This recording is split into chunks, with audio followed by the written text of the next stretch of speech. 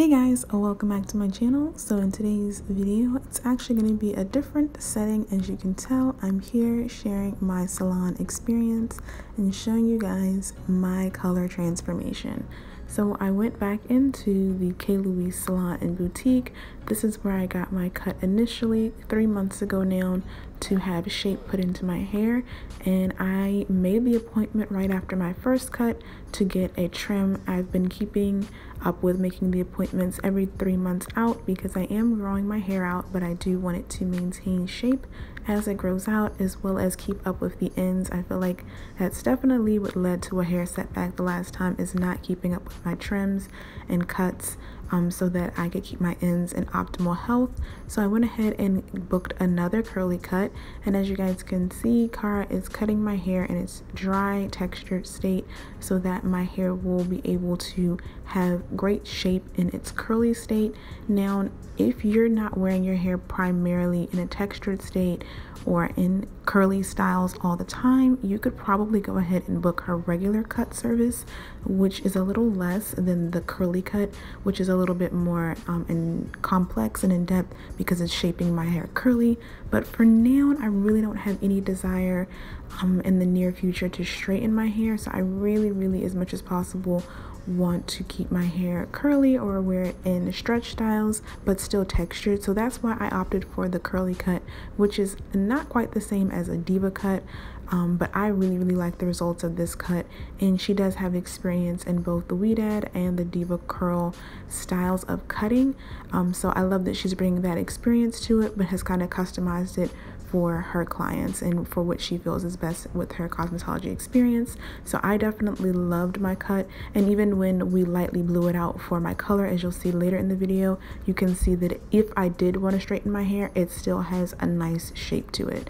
So I'm basically just making sure, she's basically just making sure any ends that need to go are removed, as well as refining the shape that I want to go for. And I did make it clear to her the last time I was here, and reiterate again this time, that of course I want to grow my hair out, but we both are kind of on the same page as far as while I'm growing my hair out, I want to keep my ends in shape, and I want to keep shape to my hair. I don't want my hair to just end up long but shapeless like it did the last time.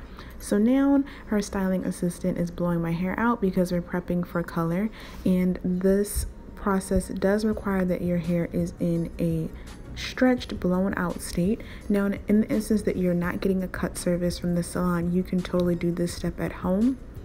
What I will say is that even though this was a blowout, light heat was used, and it was definitely pretty gentle. I have to admit, it was like very surprising that it was as gentle as it was, and it wasn't like my hair was being like burned as much as possible. And sometimes when I've been to like old salons in the past, yeah, they go in with the blow dryer. So I love that that was not the case, especially since I was getting ready to get a color service. I didn't want to feel like my hair was being kind of damaged before I'm getting ready to go in with color. Now, I am going for an ombre look today, which is going to require lightening, and I'm not sure of what the specifics are on what color was used. I do know it is a salon quality color system, and I did see some of the boxes, and I believe the color system that was used was Redken, guys, but I could be wrong. If you guys want to know, you can reach out to Cara or DM her and ask any questions that you have about the color type, if you would be too far to book an appointment with her yourself, or want to know for what specifics to give a stylist in an area near you.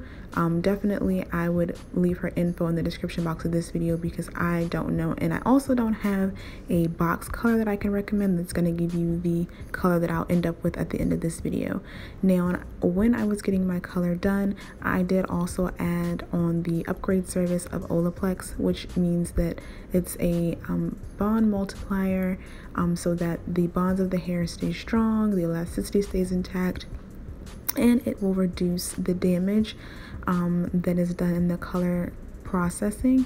So I opted to have that on. It's a 3-part system. There is a serum that's added to the color, and then there is a conditioning treatment after the color, and then finally there's an at-home treatment which the salon gave to me and that I'll be using in the coming weeks to maintain my hair's health at home. So definitely it's very cool. If you've never gotten a color treatment in salon, or you've done box color but you want something similar, they do sell the step 3 only color system of Olaplex at Sephora, and I did check with Cara and it is the real deal.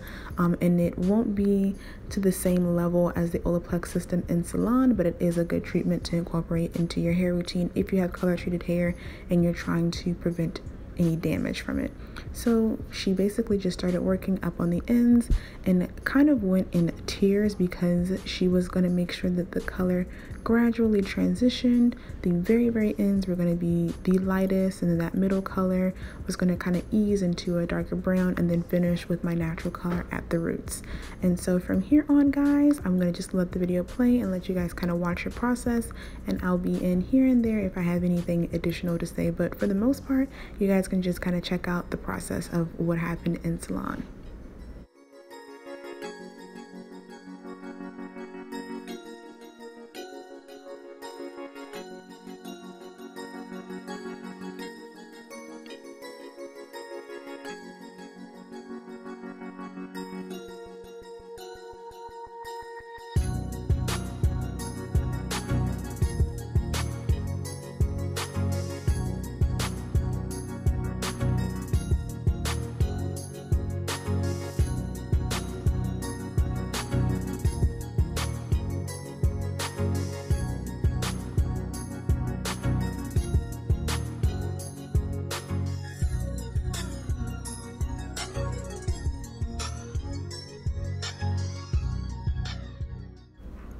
So after 20 minutes, this is what my hair looked like, and now we're going back through and toning it to give the color dimension and an overall better look and color.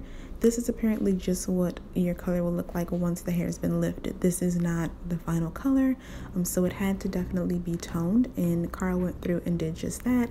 Now what I will say is a downside of color, and I only have 2, is that it is pricey, especially if you're going to get it done right, but I didn't want to take a chance and get it done wrong because fixing it can be even more expensive, and it does take a long time. And I've kind of gotten spoiled to get in and out of the salon, especially because the last time I just got a cut, so it did take a lot longer to do this process, but the maintenance of it will be much easier. This was only because I was doing the initial process, and it did take a little longer. In total with cut and color, I'd say it took about 3.5 hours total, maybe 4. And I have a lot of hair though too, guys, so you have to take that into consideration, and the fact that I got 2 things done, color and cut, and yeah, so definitely think about 3.5 to 4 hours total. So we went ahead and let the toner sit for about 20 minutes as well, and then I was shampooed, given the Olaplex treatment, conditioned, and this was the finished initial color, and my hair was styled in a wash and go. So as you guys can see, the curls are still intact. I was able to preserve my curl pattern, and honestly guys, my hair feels thicker than it has in months. I definitely can see a difference. Now here's what my hair looks like, not under light or not in direct sunlight, but indoors. And what I will say is after about 2 or so weeks, my hair has actually gotten even lighter. So it's more, it looks more like the initial photo that I posted that looks a little lighter than these photos, but now my hair actually looks that way indoors and in the sun because I think the sun has slightly lightened it. All in all, guys, I love the color, and I've had a great experience with this salon. All their details will be in the info box. Thanks for watching, guys, and as always, I'll see you all next time. Bye.